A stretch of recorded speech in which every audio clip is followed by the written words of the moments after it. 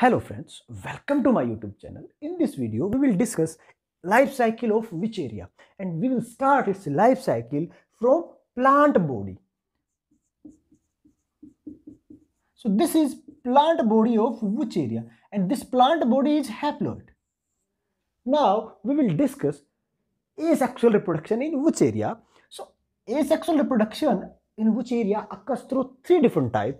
First is through zoospore. So zoospores are formed inside zoosporangium and these zoosporangium forms zoospores, and these zoospores we know that these are multinucleated, multiflagellated, and these are called synzoospores. They will germinate and form plant body.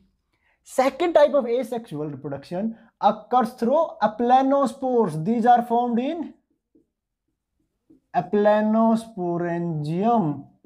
These aplanosporangium forms aplanospores, and these aplanospore germinates and forms plant body.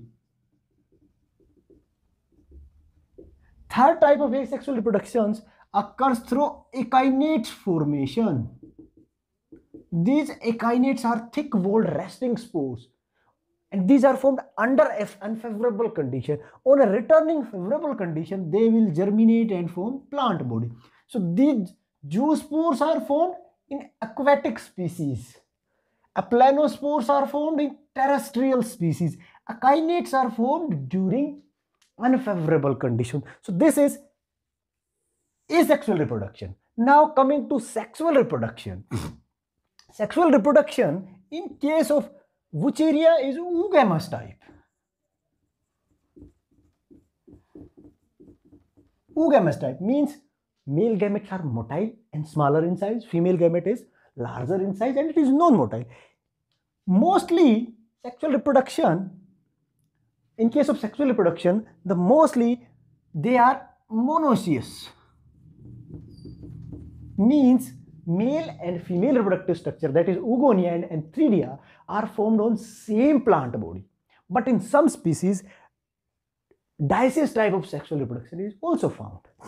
In case of monoecious, we know that it is filamentous alga. Reproductive structures may form on same filament or may form on different filament. So now we will discuss sexual reproduction.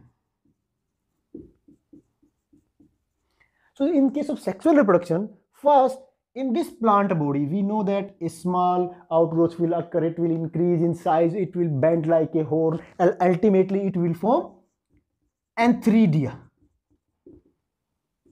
That is male reproductive structure. And if it is monoecious, then same plant body will also form a small outgrowth will occur through wanderplasm, and that will increase in size, it will become rounded in structure, and that is called oogonia. This oogonia will produce egg, and this antheridia will produce male gamete, that is called antherozoids, and these antherozoids are biflagellated with unequal flagella. So there are two flagella and these are unequal, one is smaller and another is larger in size. These antherozoids are released from antheridia on maturation. They will swim and they will reach to egg that is present in oogonia. So there will be zygote formation. So this zygote is 2n. On fertilization and after formation of zygote, this zygote will secrete thick wall and it is liberated from the plant body. It will germinate and it will germinate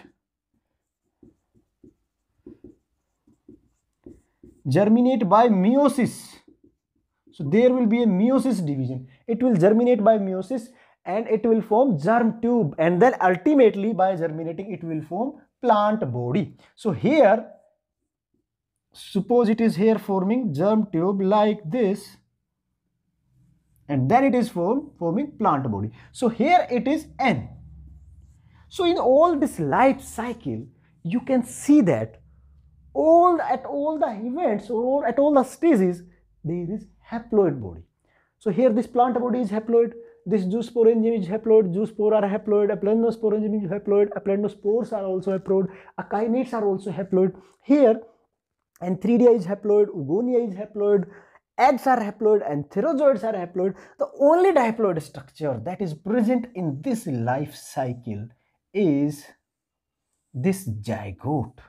Except zygote, all the structures are haploid. So life cycle of Vaucheria will be called haplontic type,